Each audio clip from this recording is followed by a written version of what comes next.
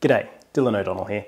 Over the years on this channel, I've managed to offend a lot of people. And if over the years I have offended you, I just want you to know that that was not my intention.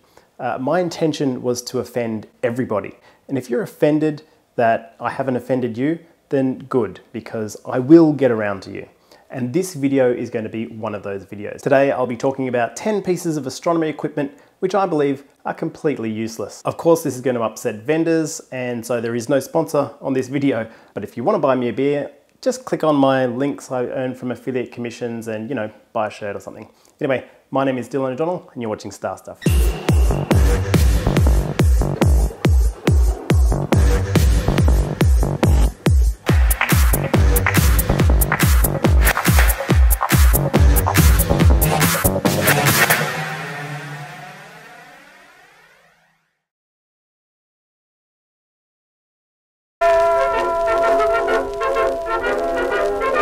Paper and cardboard planetariums and star charts. Now, I used to use these when I was about 7 years old. Every month I get a new issue of Australian Sky and Telescope, brilliant magazine. I read it cover to cover, but whenever I get to these sections with star charts, I've got to be honest, I just skip them. I can feel the visual purists rolling their eyes, but honestly, we have computers for this stuff. This stuff was generated by a computer and then printed on a dead tree so that we could look at it. I don't look at it. I do enjoy almanacs and I do enjoy having a printed copy of stuff that's going on every year, but I will always defer to the computer, whether it's Stellarium, whether it's the augmented reality Sky Guide app on my phone or Sky Safari or something like that. We don't need to cut down trees to look at the stars.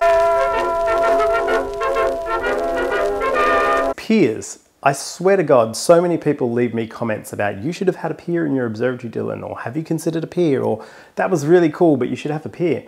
Really, people have this fetish about piers, and I don't understand it. I don't want to be in my observatory. I want to be inside remote controlling everything, and if you can afford a pier, and if you set up a pier, that's fine. But you cannot tell, looking from one person's image to another person's image, whether they used a tripod or a pier. If you are polar aligned, and if you're all stable and level, it doesn't make a difference to the end result. And unless something is going to make a difference to the end result of my process, I don't see the reason to spend a whole lot of money on it.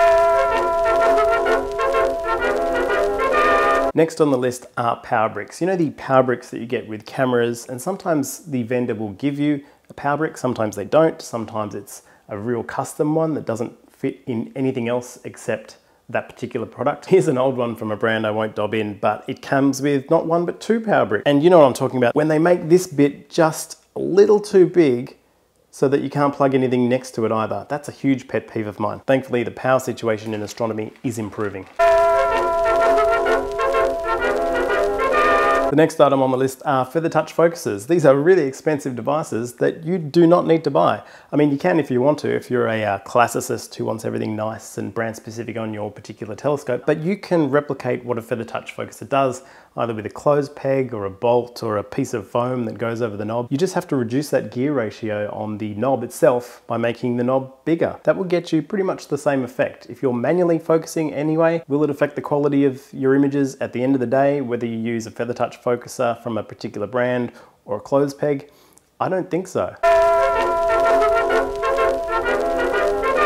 Look at this, it's not ADEC's fault, it's just luminance filters in general. This bad boy has never left its case. I mean, you can use a luminance filter if you want to. It's a broad spectrum filter, so it's going to take basically the whole visual spectrum.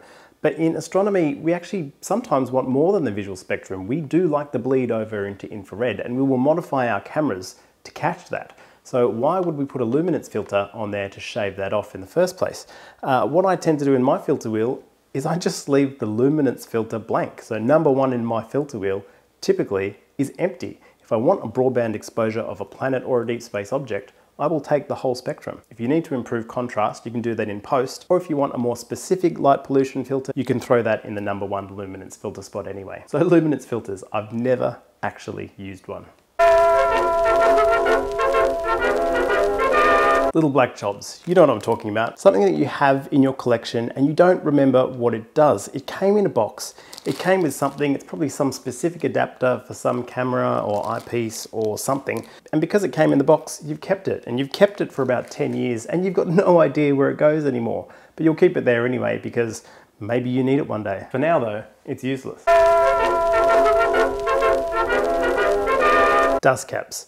They're a bestseller for some reason, I don't know why. What happens with dust caps for me is that they're in the box when I take something out. I take the dust cap out, I put the thing on my telescope, and then the dust cap sits on the shelf for the rest of its life. If I ever take something off the telescope, I put it in a Ziploc sandwich bag. These things are little dust collectors, and I don't want them coming in and out of my equipment. Dust caps, completely useless. How many times have you got an Allen key from some sort of astronomy vendor and you've used it for the setup and then it sits there forever? The real irony is that I will lose this thing and I'll have to buy. I think I've probably got about 4 sets of Allen keys just for one specific size that I continually lose. But really, if you're watching this and you make astronomy equipment, don't use Allen screws or hex screws, please. If they're not regular screws, please just make them some sort of thumb screw. Even if they're small, thumb screws are just so much more convenient and it saves us having to go to third parties to buy a thumb screw later.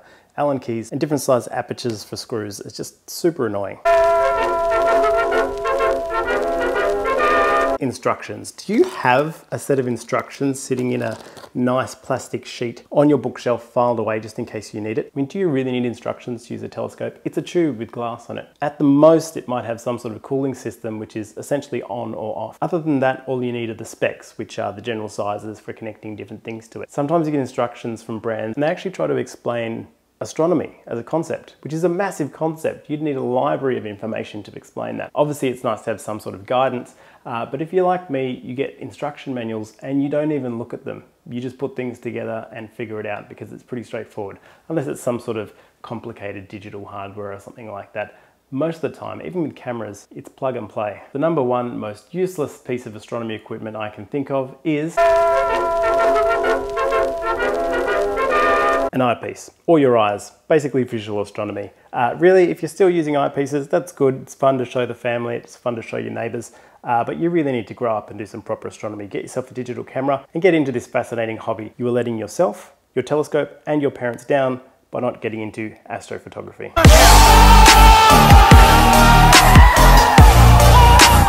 Hope you enjoyed that video. If you are upset by anything I've said, please leave your vitriolic comments below, hit the dislike button and make sure you unsubscribe, because really subscription doesn't matter on YouTube anymore. All that matters is that you actually interacted with the video and then YouTube will just keep hitting you up to watch more. My apathy is extremely inclusive, and remember, everything is meaningless and we're all going to die. Yeah,